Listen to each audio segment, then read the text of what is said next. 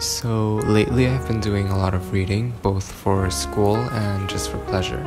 And I've been feeling so much inspiration from all that I've been consuming. So I wanted to create a commonplace book because I've been finding that even though I do underline or bookmark these really inspiring pieces of writing, I don't really go back and look at them.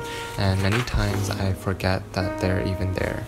So after watching a couple of videos on Commonplace Books, I decided to make one for myself as well. So if you don't know, a Commonplace Book is basically a notebook where you store inspiration.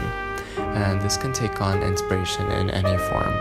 For me, seeing that inspiration has been a very fleeting, momentary thing, I think cataloging it, or at least trying to, will help in those moments where I feel creatively stuck. I found that most times when I'm feeling like I'm lacking inspiration, something that helps is actively looking for it. So watching movies, reading books, and looking at art always seems to help. So having a notebook where I can store ideas that inspire me seems like just such a great idea for any creative.